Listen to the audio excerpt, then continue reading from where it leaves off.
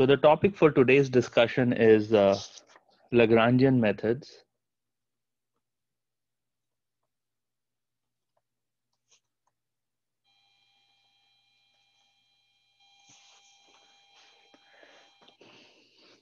And once again, we have talked about this several times. So we are looking for x bar and lambda bar such that gradient of the Lagrangian is 0 and h of x bar is equal to 0. Okay, so this is what we would like to solve for.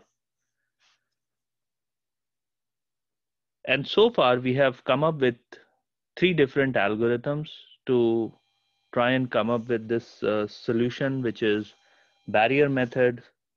So number 1 was barrier method. Number 2 was augmented Lagrangian method and the method of multipliers. And the third one that we talked about on Monday was sequential quadratic programming, where we came up with a penalty function and we tried to do a global minimization of the penalty function through a sequential quadratic program.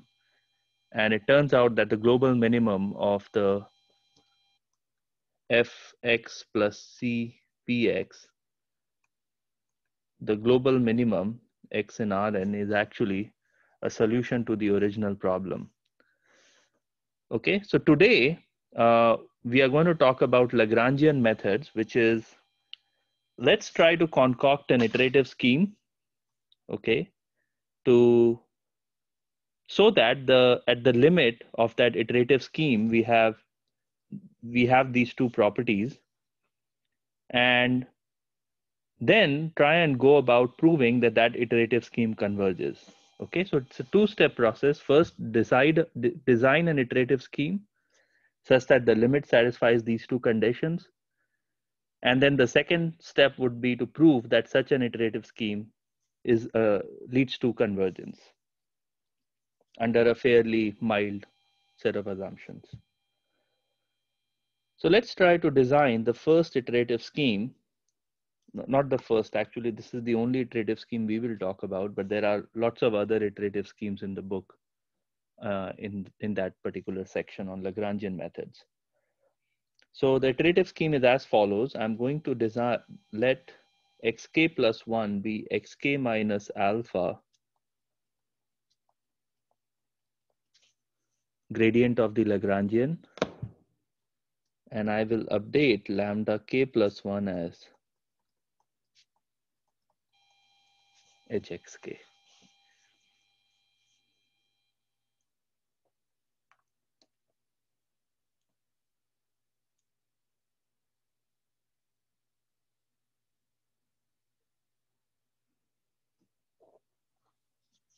Okay, this is my iterative scheme.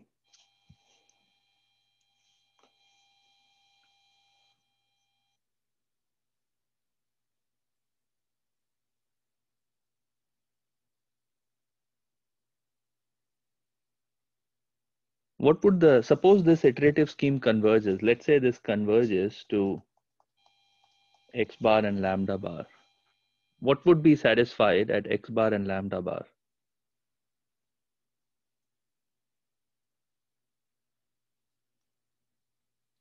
Okay, so let's look at the first expression. So I have x bar, so I let limit k goes to infinity on both the sides of the equality. So I have x bar equals to x bar minus alpha, x bar lambda bar. So this implies that the first derivative of the Lagrangian is equal to 0. And let's say so I take limit k goes to infinity in the second equation. So I get lambda bar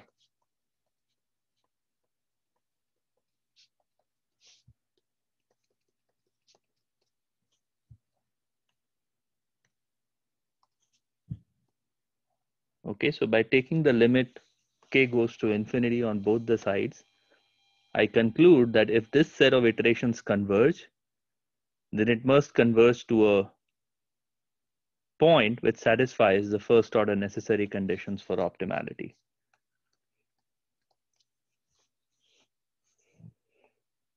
For the constrained optimization problem. This is, of course, equality constraint problem that we are talking about.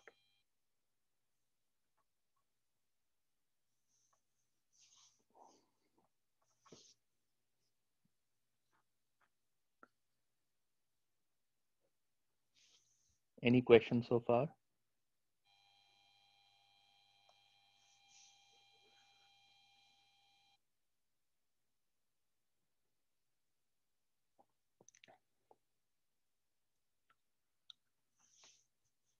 Okay, so what's the intuition here? So you basically stared at this equation for a very long time, and you wanted to make sure that you come up with an iterative scheme so that the limit satisfies these two conditions. So you stared at this equation for a long time, and then you came up with this iterative scheme.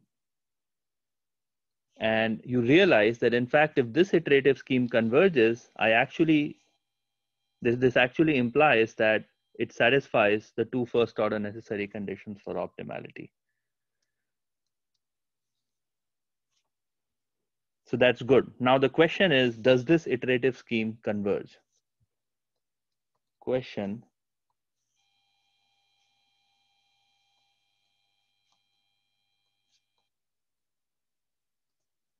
does this converge?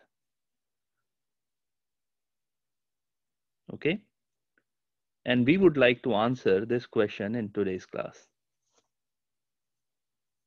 How should we go about proving that such an iterative scheme would converge? What do you think could be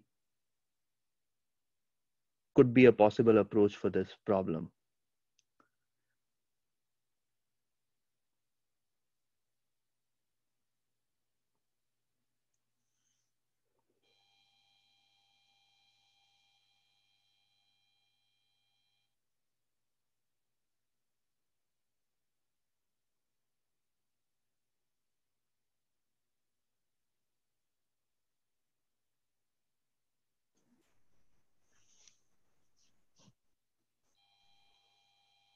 So someone who has done the homework assignment 4 should be able to have some idea about how should we go about proving this result.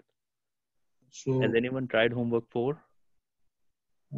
We can make a state space representation of extend of a state extend lambda lambda such that the spectral radius will be less than 1 for the A. You can say that it's converges. That's what we did in the homework. That's right. So that was a linear problem. So the Lagrangian and everything was linear, linear quadratic. So the gradient of the Lagrangian was linear, and the and H was linear. So you could just create a state space representation of X and lambda, and you could write it as, so if everything is linear, you could actually write it as A xk lambda k plus B, right? This is what you did in assignment 4. And then you know that if spectral radius of A, so if rho of A is less than 1, then this iteration would converge to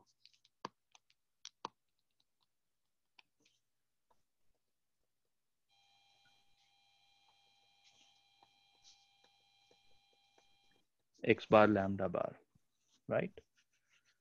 So by looking at the spectral radius of this linear map, you're able to deduce the convergence of an iterative scheme. So the goal for today's class is to extend this approach to this nonlinear setting that, oh, not this one.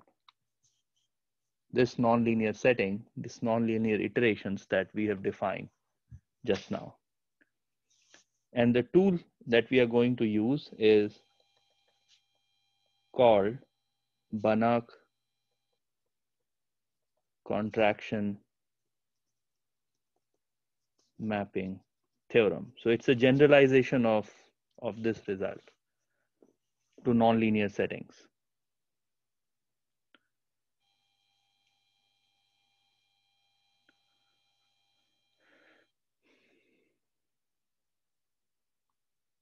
Okay. Any questions so far?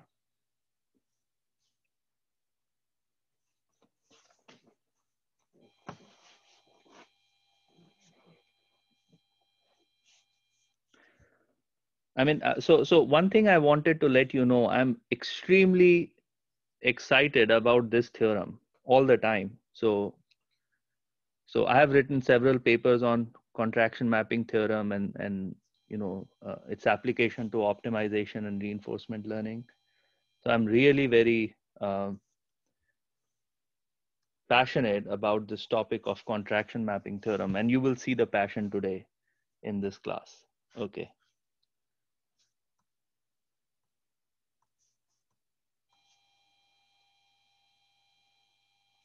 Banach contraction mapping theorem. So let me recall some definitions. So I have to first go over several definitions before I state the theorem. So the first definition that I want to recall from one of the, I think lecture 1 or lecture 2 is Cauchy sequence.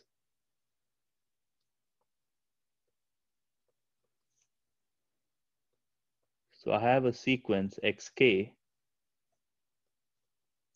in Rn is said to be a Cauchy sequence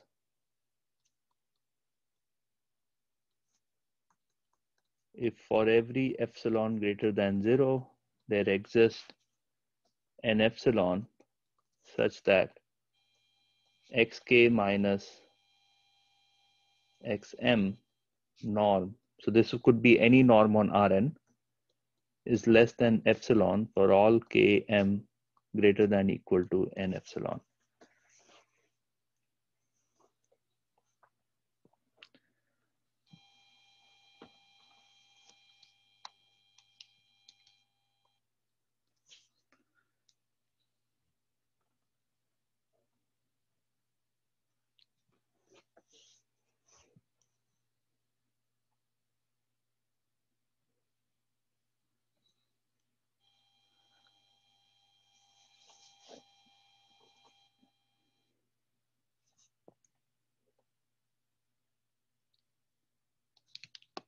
Let's look at a pictorial example of a Cauchy sequence. So this is my k, which is the sequence, the index of the sequence.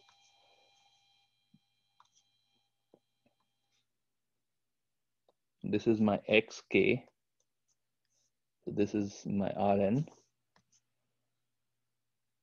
And here are my points.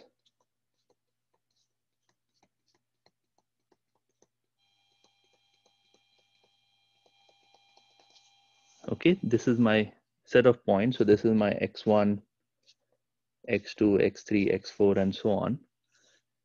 And what this definition of Cauchy sequence is saying that if I pick an epsilon greater than 0, I can find a tail of the sequence. So let's say the tail of the sequence is, so I pick epsilon greater than 0. Let's say this is the tail of the sequence, such that if I pick any 2 points, let's say I pick this point and I pick this point in the tail. Oh, sorry, this point doesn't belong to the tail. If I pick this point in the tail and I pick this other point in the tail, I take the difference between the two, take the norm of the difference. It's less than epsilon. So this distance is less than epsilon for any 2 points within this tail. Okay, so I'm just looking at the tail of the sequence, and I'm looking at any 2 points in the tail of the sequence, and I look at the difference, the norm of the difference between the two, and it's always smaller than epsilon. Okay, and as I make the value of epsilon smaller and smaller, the tail that I'm going to pick, that n epsilon, the value of n epsilon will increase, okay, as we let epsilon go to 0. So one of the essential theorems in real analysis is that Cauchy sequence has a limit. So if xk is a Cauchy sequence, So this is something we had talked about in lecture 1. So we know the following result. If xk is Cauchy,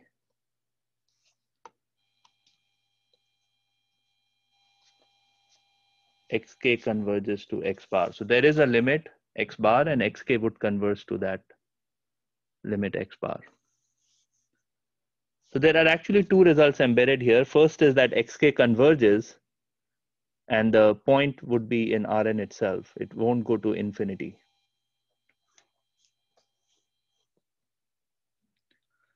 Okay. Does that make sense? Any questions on the definition of Cauchy sequence?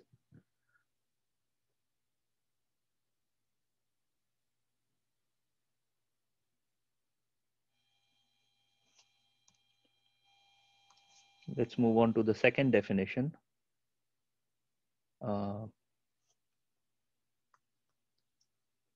Contraction map.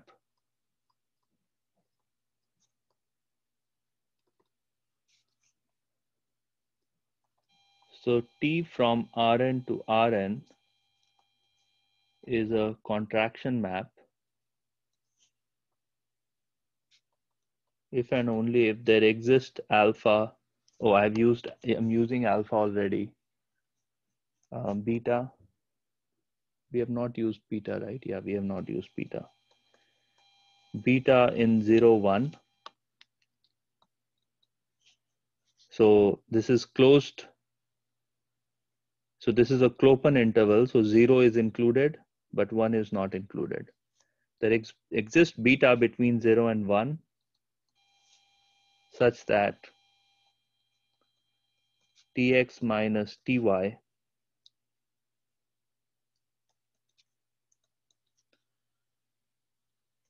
is less than equal to beta x minus y for all xy in Rn.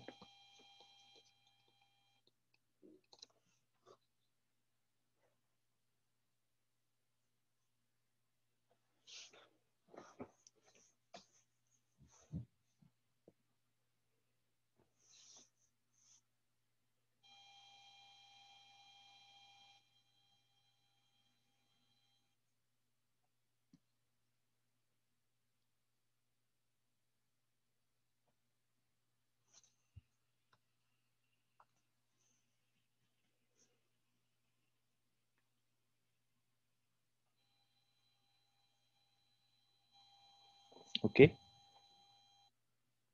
You can also think of beta as the Lifshitz coefficient, which I'm sure you are familiar with.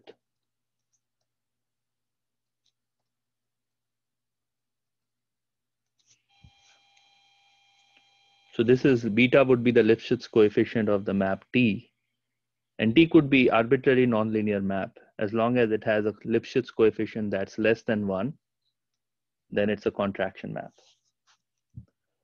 So what's this contraction mapping theorem is telling us? So this is my Rn, and I pick 2 points, x1 and x2, and I map it under the influence of T. So I get tx1 and tx2. Okay, so these are the mappings of x1 and x2 under the influence of T. And I look at this distance, and I look at this distance. This distance is always less than equal to beta times x1 minus x2.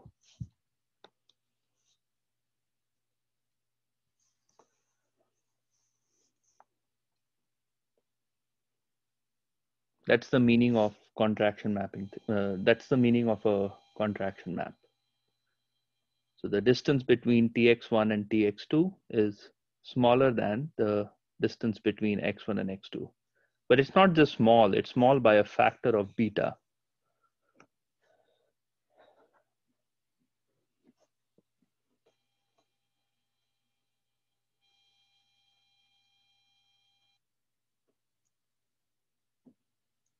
Okay.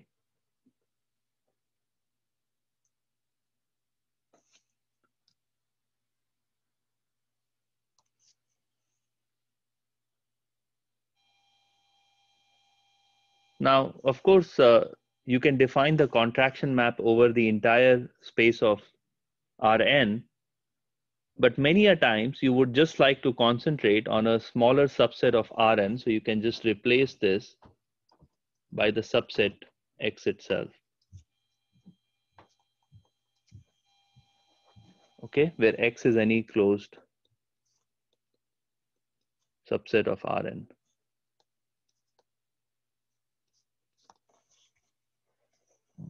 So you don't necessarily need T to be mapping a vector to a vector.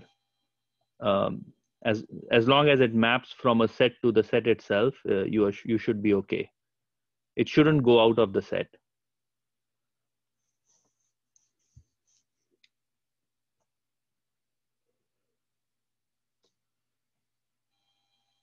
Okay, I'm going to pause here for question.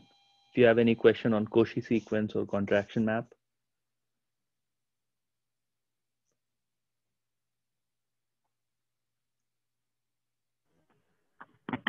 So Professor, if we're relating this, I'm just trying to relate this to the assignment, the contraction mapping. If you have a state space of the Lagrange multiplier, right?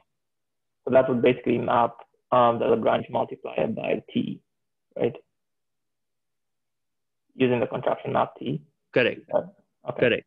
Yes. So all the proof that you did was through this contraction mapping argument. So when rho of A, so what you can prove is that if rho of A is less than 1, so the spectral radius of A matrix A is less than 1, then it's a contraction map. Okay. Yeah, so I think that's a good point. Let me just write it. So your T of X is AX plus B. And if rho of A is less than 1, then it implies that T is a contraction map.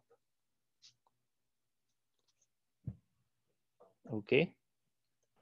This is exactly the result you used in the assignment. And in fact, the proof of this result comes from your midterm problem 1.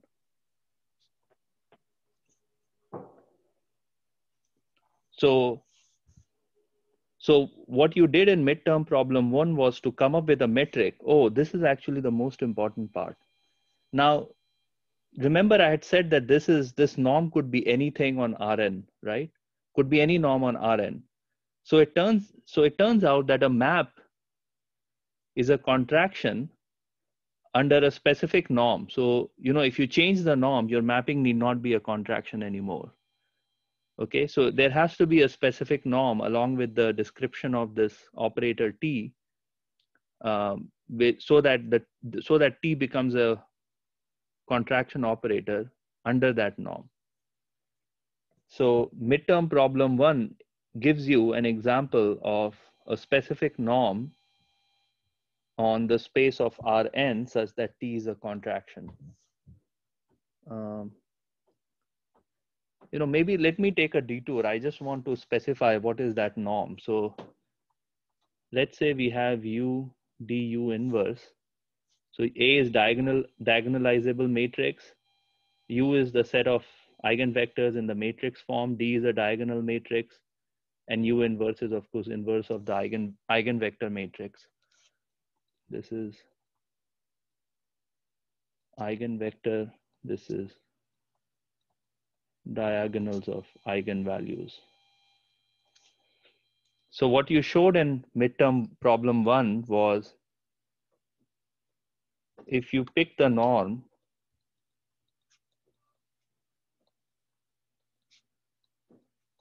U inverse X1 or any P, let me just write any P. So under this norm, so this is the definition of norm, T of X1 minus T of X2 is less than equal to rho of A X1 minus X2. Okay, this is what you proved. And because rho of A was less than 1, T is a contraction map. This is the T.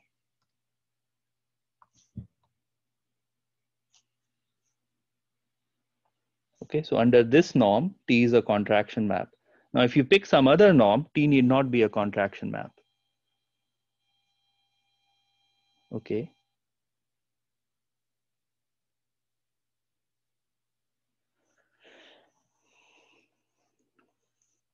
So whether or not a map is a contraction is very much dependent on the norm you pick on the space. And under an appropriate norm, if you can show that T is a contraction, then you are in good shape. All right. Does this example make sense? Any question on this this particular example?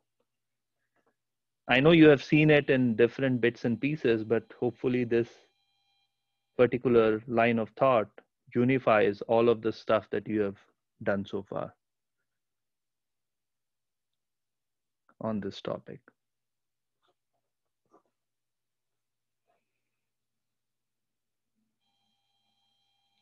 Okay, so this is my map T.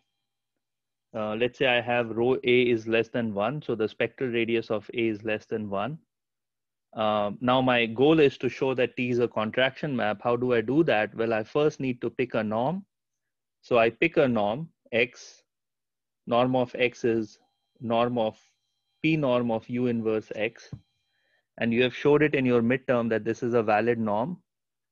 And that norm of Tx1 minus norm of Tx1 minus Tx2 is less than equal to the spectral radius of A multiplied by norm of x1 minus x2. And because it's satisfied under this particular choice of norm, this is T is a contraction map under this norm. Okay. Now we can go to the contraction mapping theorem.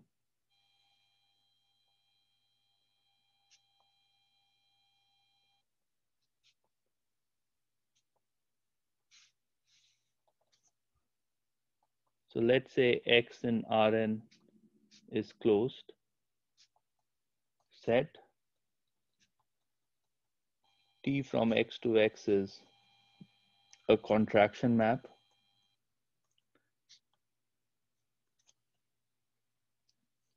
So X is a closed set, T is a contraction map.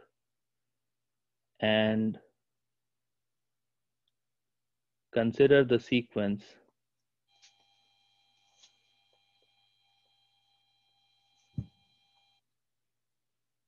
xk plus 1 equals to txk. X naught is in capital X. So I pick any X naught in capital X and I run this iteration, xk plus 1 equals to txk. Then xk converges to x bar and tx bar equals to x bar. So this is known as x bar is a fixed point of capital T.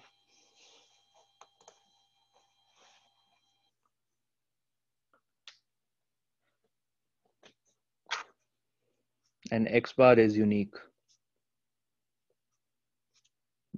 fixed point of capital T. So I have actually 3 results here. This is result A, this is result B, this is result C.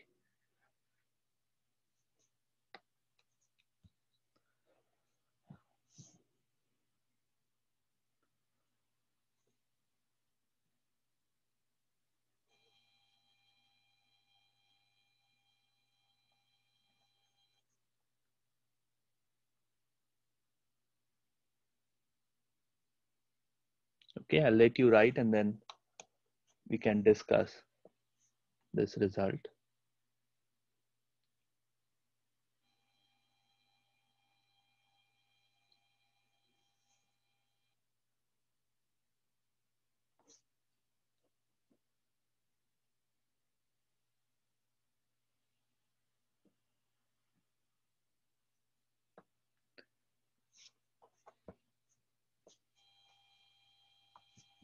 So I have a closed set. I have a contraction map. I have a sequence that's generated from this contraction map starting with a point which is inside the set capital X. Turns out that if you look at this iterates that are generated from this operator T, the iterates would converge to a point. That point is actually a fixed point of T, so which means that T of X bar is equal to X bar. Okay, so that's fixed point of T. And X bar is actually a unique fixed point of T. So no matter where you start, so let's say this is your set capital X, and you started from this initial condition X naught, and you converge to this point X bar. You start from this initial condition X naught, you would again converge to the same X bar. You started from this initial condition X naught, and you would again converge to the same fixed point. So no matter where you start within the set, there is a unique fixed point of T within this set capital X. And no matter from where you start, you will converge, this iterative scheme would converge to this fixed point X bar of T.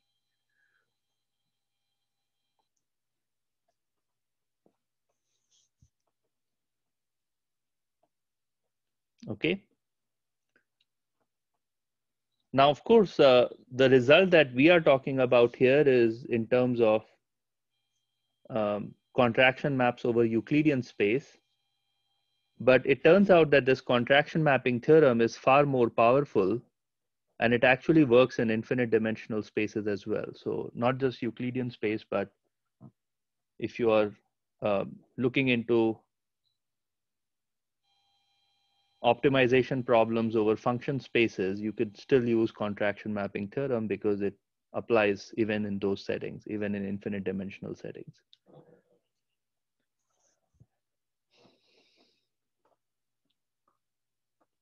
Okay. Now let's say you want to prove this theorem. How should you go about proving it? So I want to say that a sequence converges, and we know that Cauchy sequence converges. So what could be a possible idea for proving this theorem?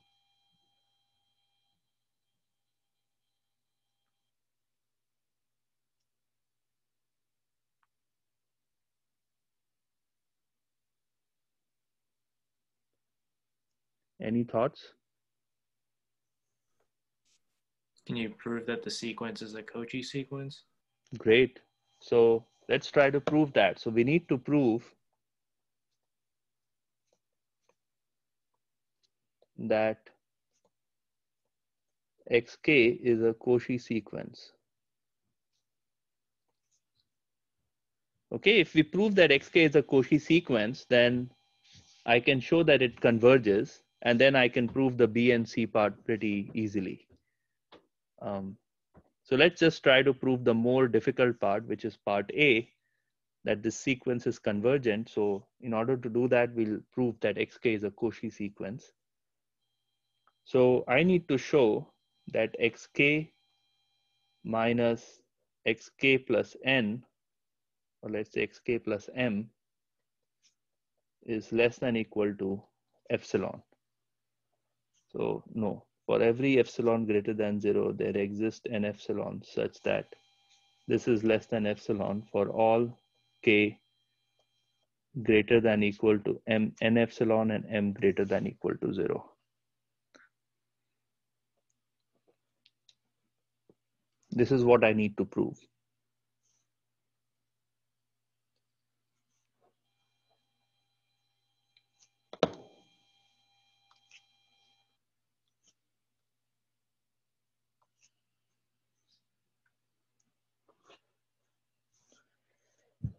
Let's look at this difference. Xk plus m minus xk. Xk plus m minus xk plus m minus 1. Xk plus 1 minus xk. Okay, so I'm just using triangle inequality to to get this expression.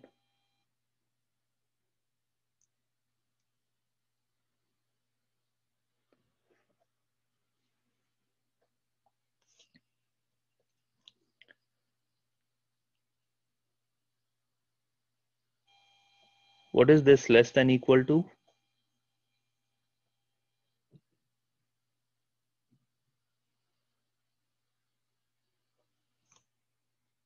So let's look at this expression. This is less than equal to alpha times xk plus m minus 1. Sorry, I used beta as the contraction parameter. So beta times norm of xk plus m minus 1 minus xk plus m minus 2. Beta times xk plus m minus 2, xk plus m minus 3. Beta times xk minus 1. So I see that there is some sort of pattern that's emerging out of this analysis. So let's try to exploit this pattern. So I'm getting the pattern that that this difference between two successive iterates is actually beta times the difference between the previous two successive iterates. And I can do this for each of these terms in this summation, right? So let's try and do it. Let's try and understand what this xk plus 1 minus xk looks like. So this is less than beta multiplied by xk minus 1, which is less than beta square xk minus 1 minus xk minus 2. So I can continue this process because of the contraction mapping property. And what I can get is beta raised to k x1 minus x0.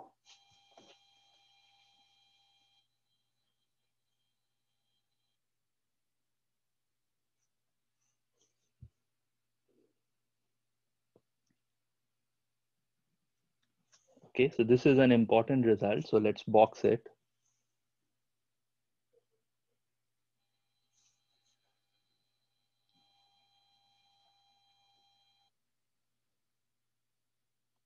What we just showed was that the difference between the two successive iterates is actually bounded by beta raised to k times the norm of x1 minus x0.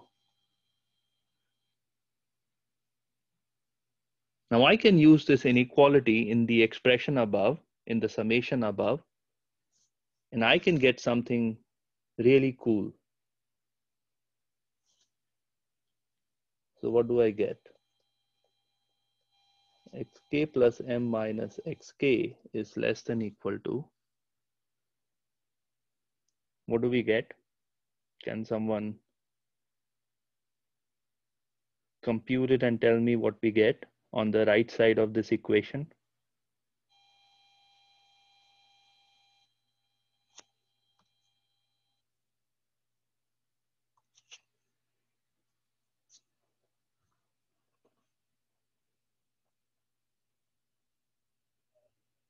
What would be an upper bound on the norm of xk plus m minus 1? What's an upper bound on this?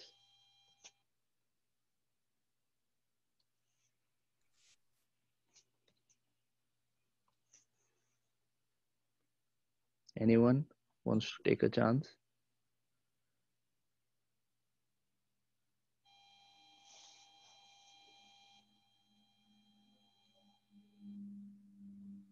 Okay, well, this is beta raised to k plus m minus 1, x1 minus x0 plus beta raised to k plus m minus 2, x1 minus x0, beta raised to k, x1 minus x0. That's what we get on the right side of this inequality.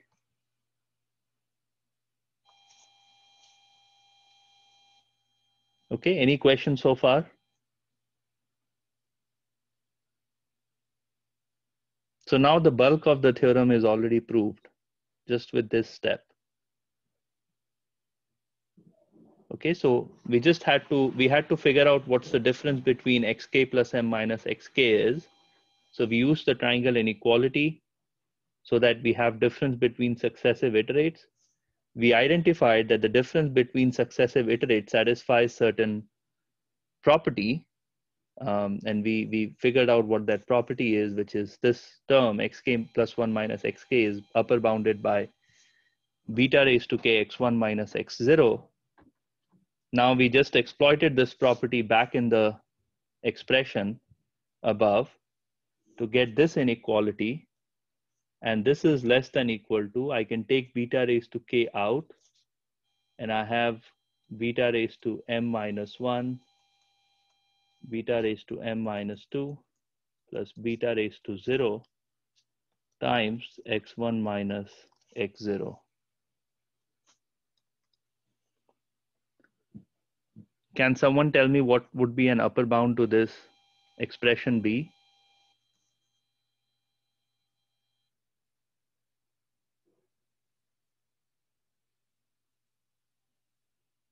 There is a pattern here, okay? Let's exploit that pattern and come up with an upper bound on this expression.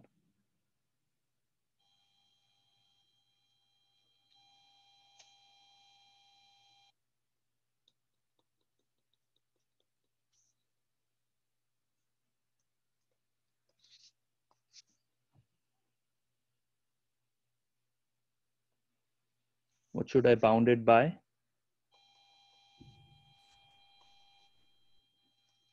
Let me just take the infinite sum. So this is finite sum. This sums from beta raised to 0 to beta raised to m minus 1. But let me just extend it all the way to infinity. What is this equal to? Beta raised to k over 1 minus beta norm of x1 minus x0.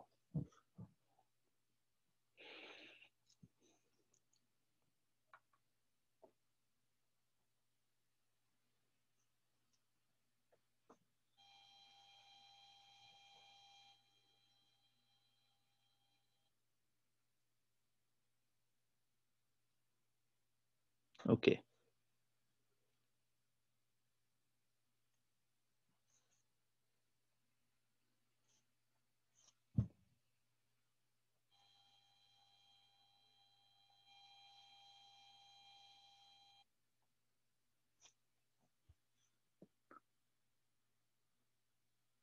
So does this prove the theorem? Well, not really, because what we need to show is for every epsilon greater than 0, I need to come up with an n epsilon such that this condition holds. I think this should be strictly less than.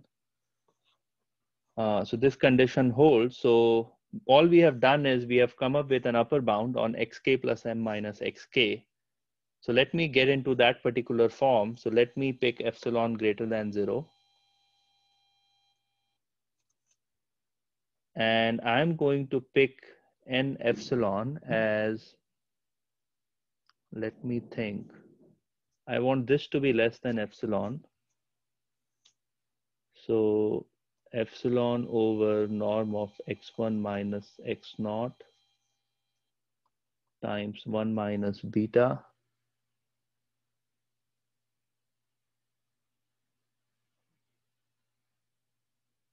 And then I have beta raised to k. So I need to put, sorry. Okay, let me try to do it in a reverse engineering way. So I want beta raised to n epsilon over 1 minus beta x1 minus x0 to be less than epsilon. I can take log on both the sides. Then I have n epsilon log beta is less than log of epsilon 1 minus beta over norm of x1 minus x0. Okay, and this would imply I want my n epsilon to be larger than log of this epsilon 1 minus beta over x1 minus x naught over log of beta. So remember, beta is less than 1, so log of beta is negative. So when I take the log of beta on the other side, then the inequality reverses. So I get the value of n epsilon as something that's greater than this expression.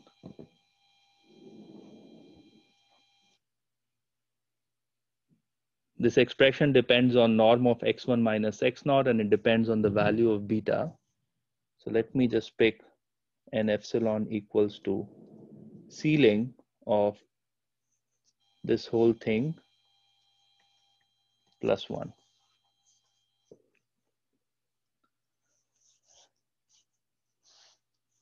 This is just the usual mathematical trick. So I picked an epsilon greater than 0. I identified the value of n epsilon such that if my k is greater than this n epsilon, then my xk plus m minus xk is less than epsilon.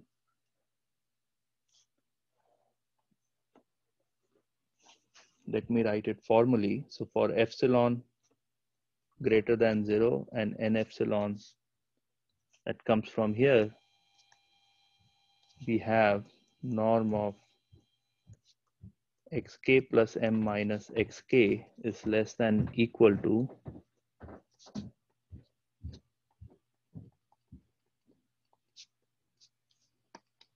is strictly less than epsilon.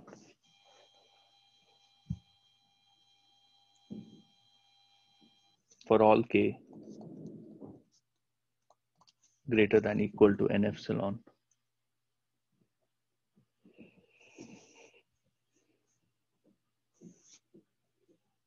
Okay, so we have this specific result that we wanted. So we went through a bunch of inequalities to arrive at a specific value of n epsilon such that we can show that xk forms a Cauchy sequence.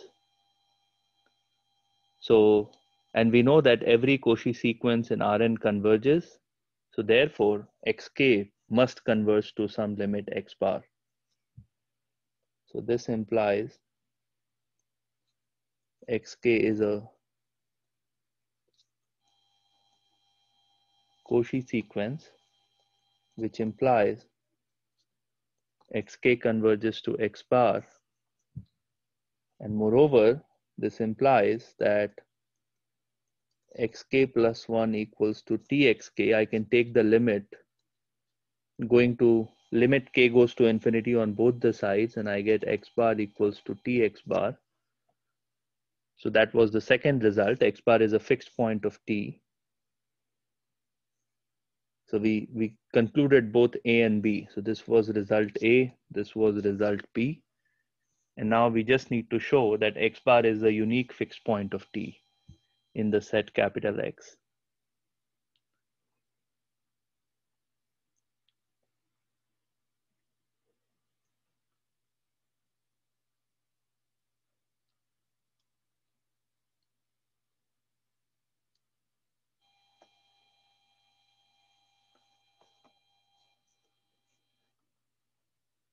Okay, so we have xk converging to x bar.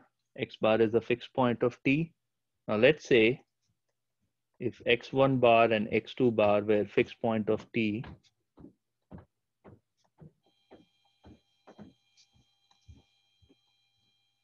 then such that norm of x1 bar minus norm of x2 bar were greater than 0. So which means that x1 bar is not equal to x2 bar. Then I will have x1 bar minus x2 bar is equal to tx1 bar minus tx2 bar, which is less than equal to beta times x1 bar minus x2 bar. And remember, beta is between 0 and 1.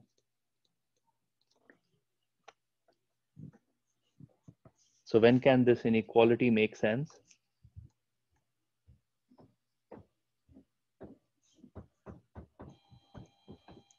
This inequality will only make sense if x1 bar was equal to x2 bar. So in other words, we arrive at a contradiction, because if x1 bar was not equal to x2 bar, then the norm of x1 bar minus x2 bar must be less than equal to something that's smaller than 1 times the norm of x1 bar minus x2 bar.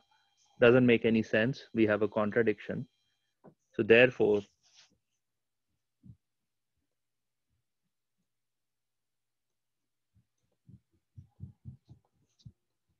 x1 bar must be equal to x2 bar.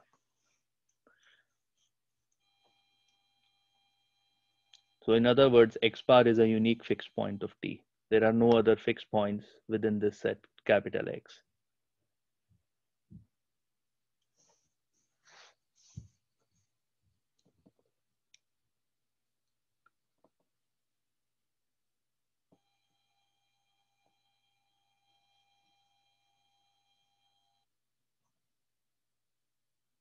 So this was the most mathematical part of this class, where we had to prove Banach fixed point theorem in order to use it to establish convergence of optimization algorithms. And finally, we have been able to do that. So at least we have covered the Banach fixed point theorem. And in the next class, we are going to apply this theorem to show that the Lagrangian method we came up with here, so this Lagrangian method actually converges to the fixed point of this expression. And the fixed point satisfies the first order necessary condition for optimality. So we'll cover that in the next class, So let me just quickly go over what we did. We did a lot of things in this class, but I just want to quickly recap it. So we wanted to prove that xk is a Cauchy sequence. So xk generated by this contraction map is a Cauchy sequence.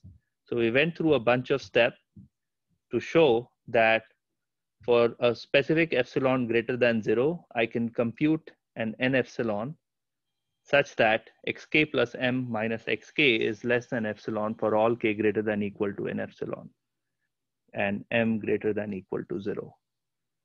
So once we establish this result, then it becomes immediately clear that xk is a Cauchy sequence. We know from calculus, not calculus, but real analysis class, that a Cauchy sequence converges to a limit. That limit automatically becomes fixed point of T. And then we use the contraction property of T to show that there are no other fixed points. There is a unique fixed point in the space of capital X.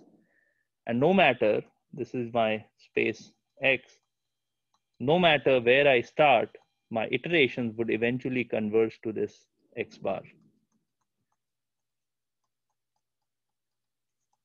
So all roads leads to X bar.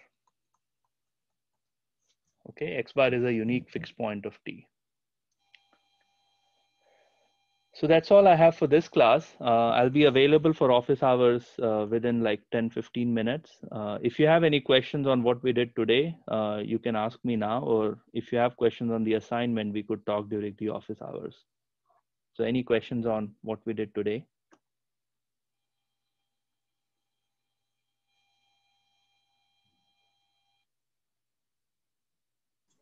Professor, can you please go to the beginning of the proof? I have one. Yes. Yes, Professor, just here.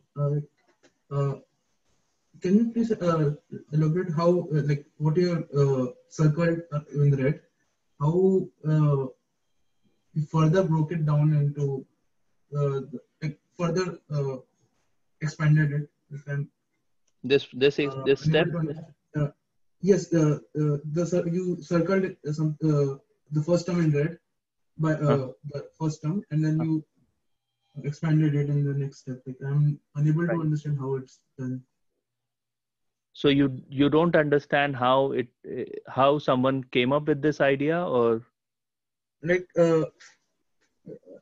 like how the norm of xk plus 1 minus xk plus m minus 1 is further expanded into norm of Oh, beta I times see. whatever is Right, delta. right, right. Okay, okay, okay. That's great. Okay, I understand your question. Okay.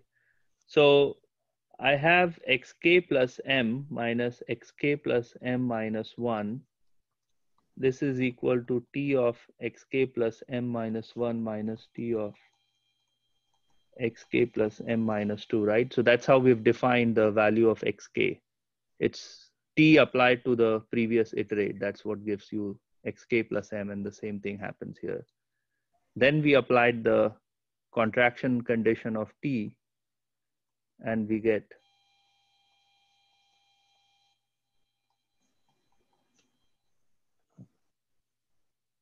Okay. yeah. Professor. Yes.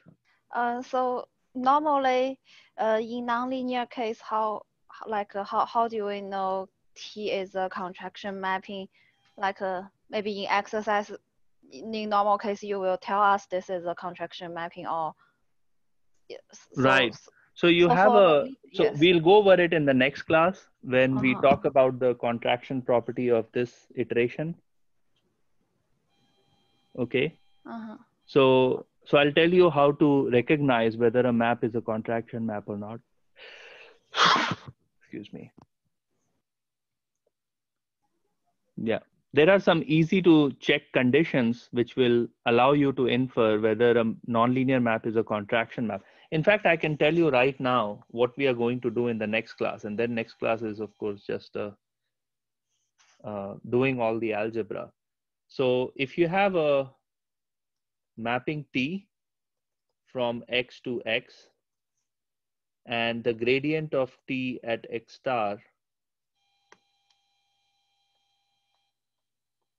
is less than 1. So you have this point X star, which is your point of interest. And so X star is the fixed point of T. X star is fixed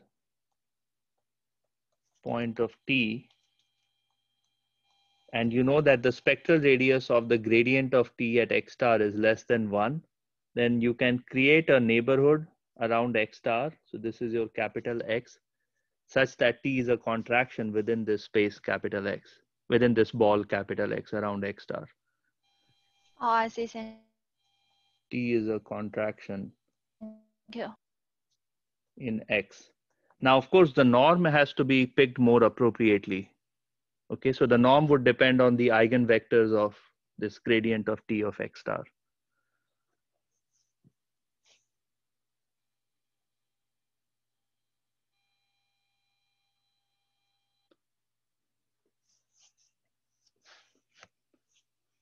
Okay, so the first derivative condition can allow you to infer the contraction property of the map T. All right, so if there are no further questions, I'll see you guys during my office hours in 10 minutes or so.